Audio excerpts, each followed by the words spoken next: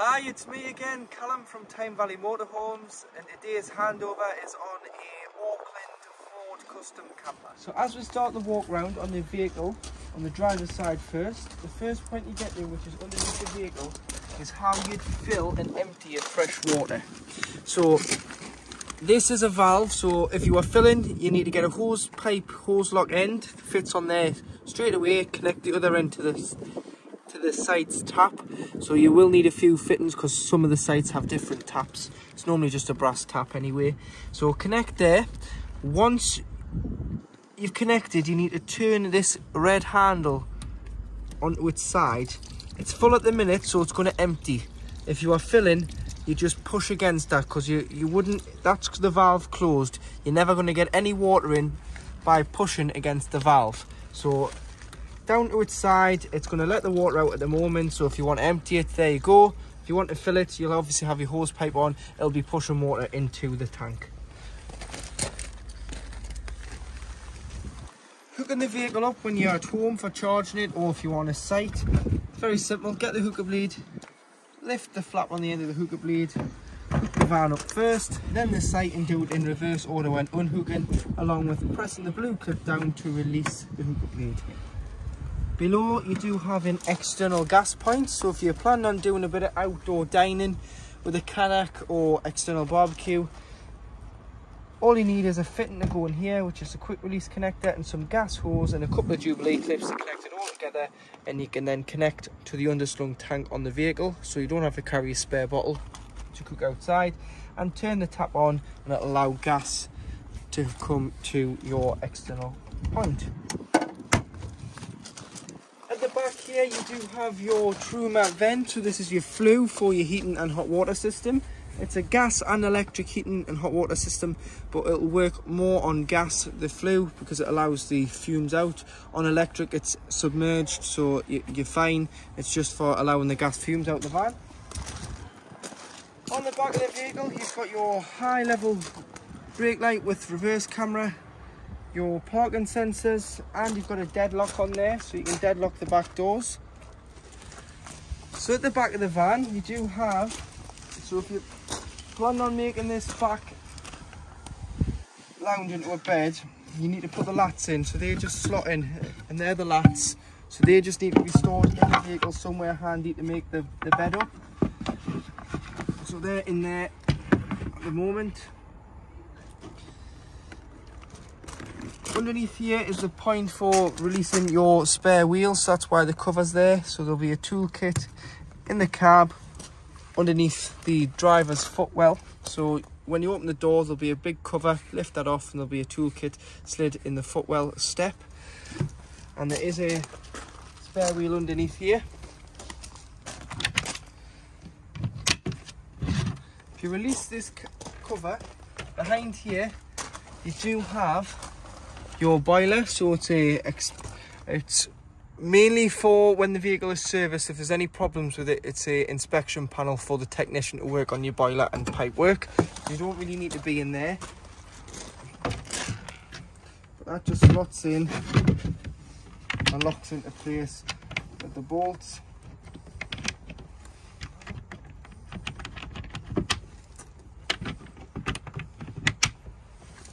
Like so. Always remember, you've got your freestanding tabletop there. Always make sure that you put that door first, and this one. External shower point, so there'll be a fitting bullfinch clips in there. You can select hot or cold, but obviously you do have to make sure that the hot water's been on first. If you're doing it from having the van stood, it is only going to be cold until the water's warmed and been on.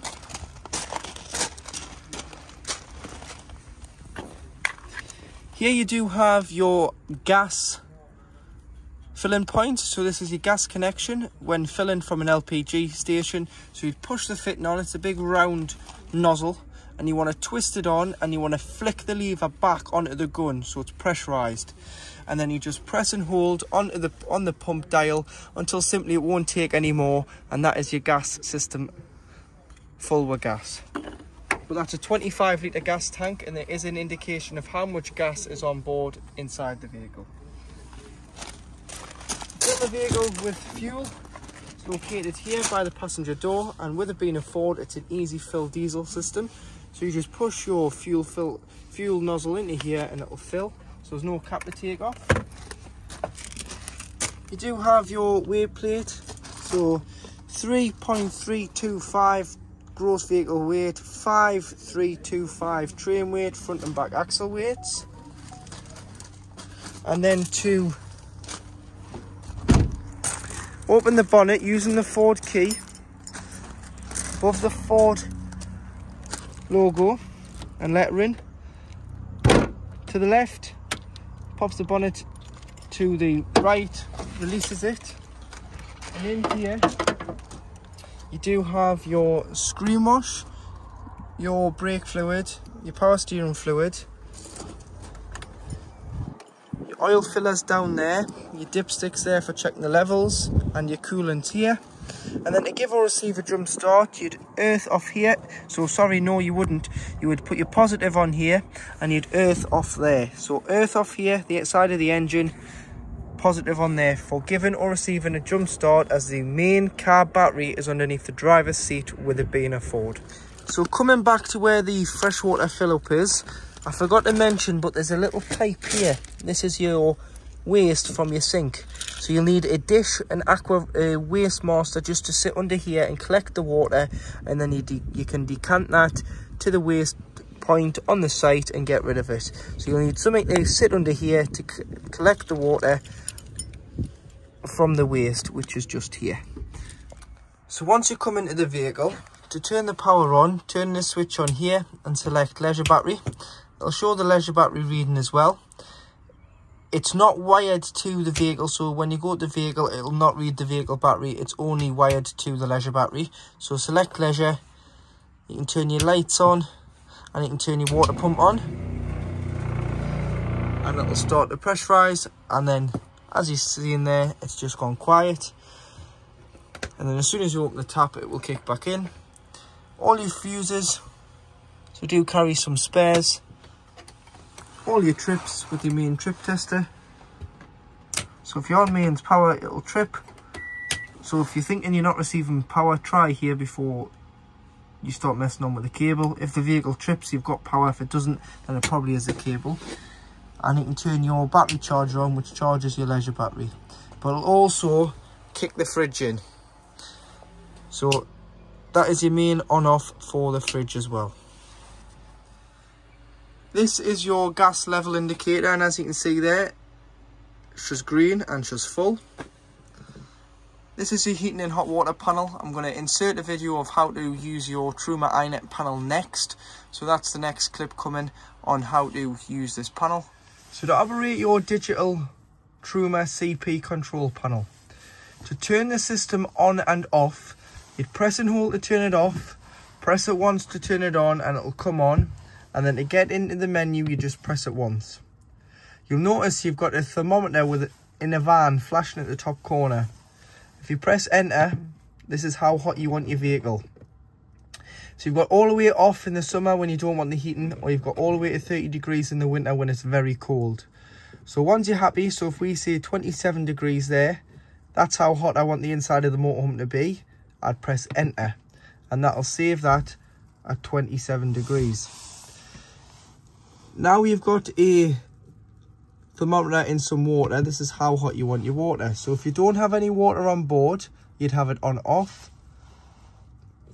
40 degrees for showering, 60 degrees for doing your dishes, but it's entirely up to yourself how hot you want your water. Or you've got boost, which will turn off your heating and prioritize your water first. But for this, we'll just say 60 degrees because we want the heating to run along with the water. Next, you've got what source you're heating the water and the vehicle off. So you've got gas, so make sure your gas bottle's on and it's turned on. You've got mix 1, which is 750 watts of electric and gas. You've got mix 2, which is 1850 watts of electric plus gas. So you'd use mix 2 in the winter. If you're away and it was really cold, using mix 2 will boost the vehicle up to temperature because you're using both sources together. Then you can turn it over to electric. So you've got electric 750 watts EL1, and you've got EL2, which is 1850 watts of electric. Don't waste your gas if you're on a site, unless you're away and it's really cold and you're using mix 2 for the first 10-15 minutes. Then allow electric to continue to heat the motorhome and maintain the temperature. Because if you're on a site, you've paid your site fees after all, you'll not want to waste your gas. Then you've got your fan in the top right hand corner, so eco or high or boost. This is just a 12 volt assisted fan. So eco will use less 12 volt. High obviously uses more fan speed, so it's going to use a little bit more 12 volt. And boost uses full power on the fan, which is going to use the most out of the 12 volt battery. Sleep with it on eco because it's a lot quieter than sleeping with it on anything else. If you're going to sleep with the heating on in the winter, you've got a timer so you can time the heating to come on and off, just the once though. Clock in the middle, and then spanner. You can go all the way down to reset, and to reset the control panel, if you ever get a warning triangle in the middle, reset, preset, click again, and it will restart your control panel. And then to turn off, press and hold, and it'll say off, and it'll completely turn itself off. In your fridge, there's a controller at the back, which you can select temperature, and you can turn it all the way around the minimum and off on here as well. If you wanted to just leave it on, like I say, you can turn it on and off from the main control panel on the electric unit there at the front, but you can regulate the temperature here. So you might want to have it on max when pre-chilling. When you put something in after it's been chilled for a few hours, you might want to turn it down. And there's your freezer box, which is really cold, so that does work as it should. One thing I will say, when not using, just leave the door open just to allow air to circulate in and out to avoid smells and mold from growing in the fridge with trapped air. On the top you do have your gas burners. So there you've got 2 gas burners. Allow them to cool before you put the glass down, otherwise you will shatter the glass. And here you've got your hot water, which is really hot there. And then your pump will kick back out. And then one thing, before travel, just make sure these glass lids are put down. In the corner here, you do have 2 USBs and a main socket.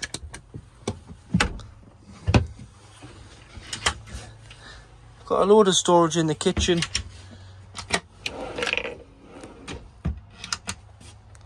Microwave is a mains microwave, so just press here for every 30 seconds and then you can stop and clear it there, or you can turn it and select the time on the dial. Porta potty. Worktop to put your telly, so you've got a 12 volt and an aerial point on here for your TV to stand. And then coming further back, so to check your water level of your fresh water, just press this button here, and as you can see there, we have a half a tank of fresh water on board. When it goes into the red, it's in reserve, so it means you've got to refill it. 12 volt, 230 volt socket, and you've got your thermostat for your heating. So that your heating's always got to be above the outside air temperature, and that picks up for the heating system there how hot the vehicle is and tells it when it's reached a temperature so to turn off, and when it drops to turn back on. Underneath your bench seat on the driver's side, just behind the kitchen, you do have the location of your leisure battery. So your leisure battery is in this box. You've got your tyre inflation kit, so it does come with a spare wheel, but there's a compressor and an inflation kit as well. And you do have your boiler at the back.